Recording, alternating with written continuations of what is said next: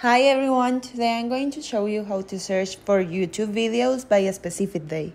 Remember that this process can be done in a computer or a phone.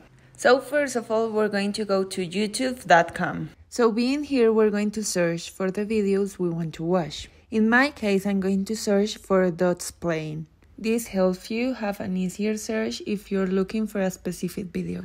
After you have your videos search ready, on the upper right part you will see filters. We're going to click on it. This new window will appear and here you can see the upload date. And here you can see some different options like last hour, today, this week, this month, this year. But now we're going to see how to have an option that is more specific. For this, we're going to go to google.com. Here we're going to search for the same videos that we did on YouTube.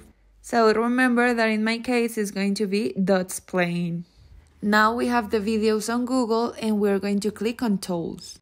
Again, some different options will appear. And now we're going to click on anytime. Here we're going to have options as YouTube, like past hour, past 24 hours, past week, past month, past year, and this new one that is custom range. With this one, you will have the option to choose the exact day of the search. As well, you can have a range of days. For my video, I'm going to go to November. I'm going to choose November 17, 2023.